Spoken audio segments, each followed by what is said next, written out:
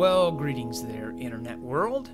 I'd just like to talk a little bit today about the flat Earth and the equinox. I've drawn a scale model of the flat Earth. Each degree of latitude is 60 nautical miles apart, or 69 statute miles. I've drawn the sun here at 32 miles in diameter, 3,000 miles above the flat Earth. And I've positioned the sun directly over the equator because we know that on the equinox, anybody who's living on the equator at high noon, the sun is 90 degrees overhead. We call it the equinox because on the equinox, day and night is the same length. They're equal. Thus, it's the equinox. So if we draw out on the flat Earth map, the sunlight from our 3,000 mile high sun would have to light exactly half the world. And as it revolves directly over the equator in a circle, it would be lighting half the world. So in a 24-hour period, it would make one revolution. Half of it would be daylight, half of it would be night. One of the other things on the equinox is that no matter where you live on the Earth, on the day of equinox, the sunrise and the sunset are directly due east and due west.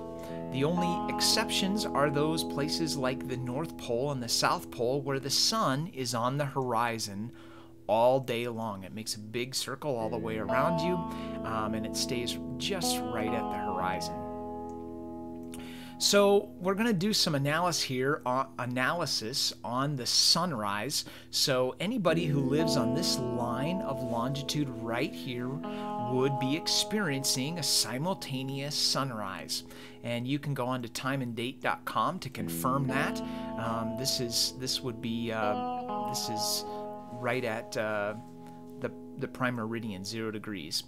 So we're going to turn on the some sunlight here.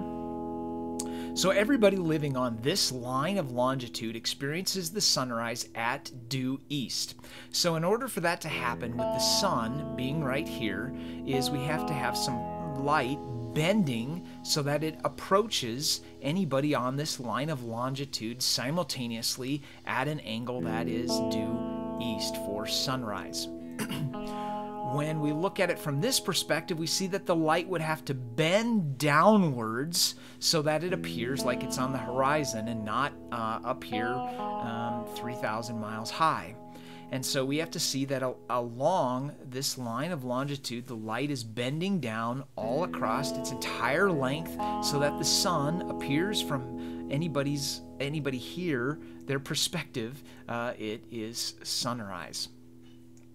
Some say that the sun appears to set and rise based on perspective. It creates a small problem in that anybody, for instance, right here at 75 degrees north is about 7,000 miles away from the sun. That's the length of this line. Anybody out here on 75 degrees south, the distance from the sun is just under 15,000 miles is the distance that the light has to travel.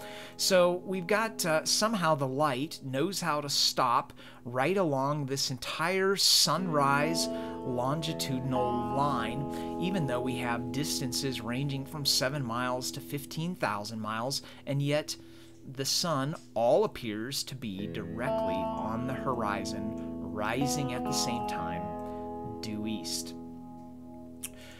Anybody on this line right here, this would be their, on this longitudinal line, that would be their high noon. So at noon on the equinox, you can take your latitude line, subtract it from 90 degrees, and that will give you the elevation of the sun. And you can go on to timeanddate.com and confirm this, that at high noon along this longitude line, you will see that if you are at 15 degrees, we're going to look at a different perspective here. If you are 15 degrees north latitude, the sun appears to be about 75 degrees above the horizon. At 30 degrees north latitude, it appears to be about 60 degrees above the horizon at high noon, and so on. When you get out here to the 90 degrees north, or the North Pole, the sun appears to be at 90 degrees or 0 degrees above the horizon. It is right on the horizon. When you are at the equator, the sun is directly overhead, 90 degrees.